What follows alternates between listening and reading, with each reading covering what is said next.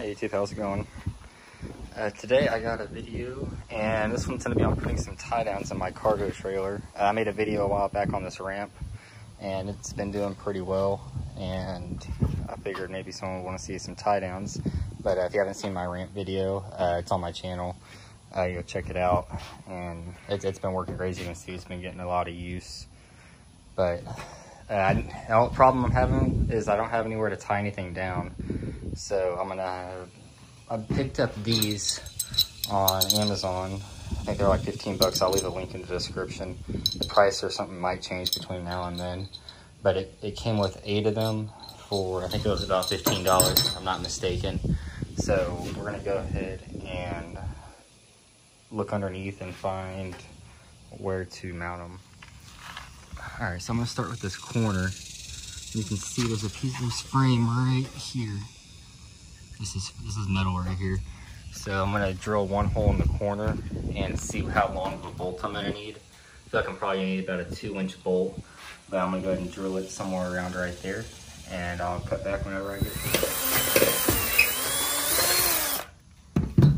All right, so get a bolt tried out. And I think the best bolt for me was a 2-inch long and 7/16 diameter.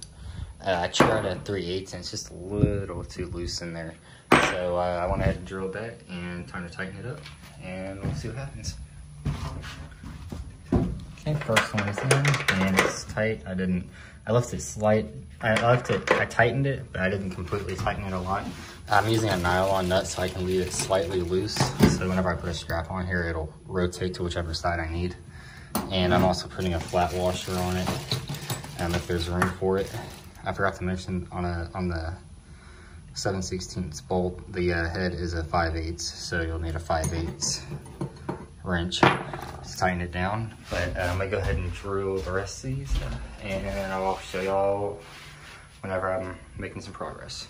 All right, so here's a quick tip for y'all. If y'all are working by yourself, get yourself a pair of vice grips. Go ahead and line it up. And then if you might need to give it a little. This one, unfortunately, is not going to be able to beat through metal. But it'll be alright. Let's put a washer on it. But if you're by yourself, just get you some vice grips. I'm going to tighten these up a little bit. And give it a squeeze and grip them on there, and then you'll let them hit the wall. And then you can go underneath and tighten it while it's holding. So if you're by yourself, it's a quick tip for you, as long as there's a wall in here. Let's go ahead and keep going here. All right, everyone, so it's a different day now. So I kind of had to put stuff in here, but yeah, I had just got busy. But I did finish up the D-rings, as you can see here. Very solid. So I work out great for whenever I go to pick up stuff like this generator that's super heavy and I can't lift by myself. And you can see up in here, I have the 2 side by side, and then we got the 3 up front too. So I have plenty of tie down spots, because before all I had was that one right there and that one right there, and that was it. So having all these tie down points is going to be really helpful. And hopefully, I mean, if you have a trailer, it doesn't have to be a cargo trailer, but just any trailer in general, I think you'd really enjoy having these on your trailer, especially for only 15 bucks, and then 5 bucks for a few bolts, and you're ready to go. Definitely worth the investment. But I think that's all for now on this trailer. I do have another trailer I just picked up, so maybe I'll make a video on that if people are interested. I need to build some ramps for it.